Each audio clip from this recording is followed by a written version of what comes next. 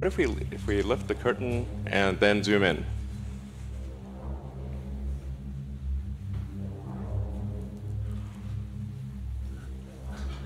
All right, here we go. Great.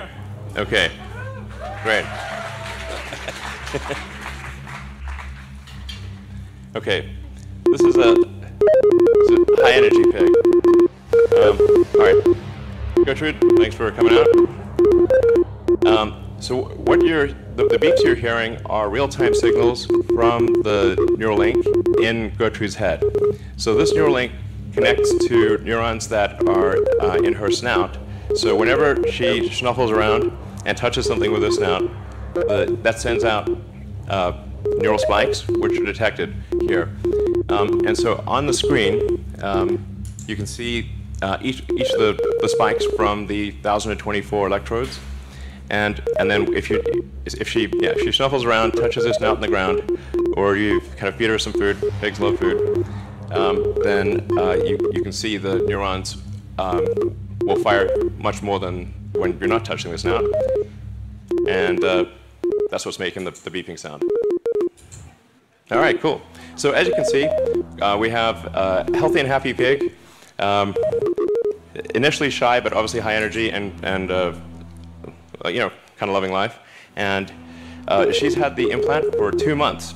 So this is a healthy and happy pig with an implant that is 2 months old and working well. Yeah.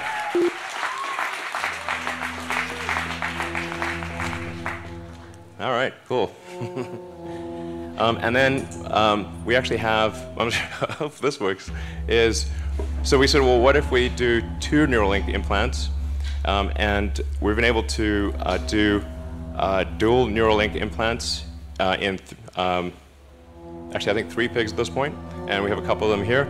And we've been able to show that you can actually have multiple Neuralinks implanted, and again, healthy and happy and indistinguishable from a normal pig. So, so it's possible to have multiple links in your head and have them all be sending out signals and be working well.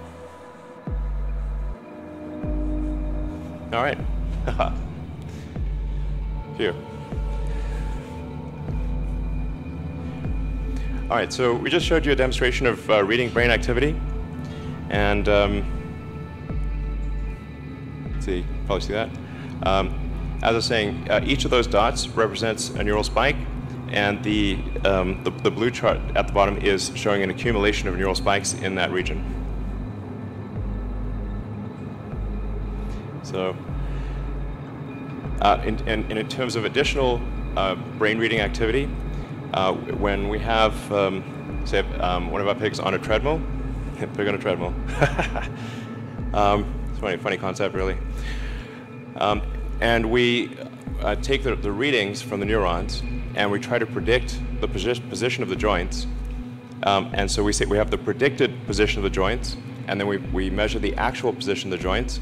You can see that they're almost exactly aligned. So we're able, with a wireless neural implant, to actually predict the position of all of the limbs in the pig's body with very high accuracy.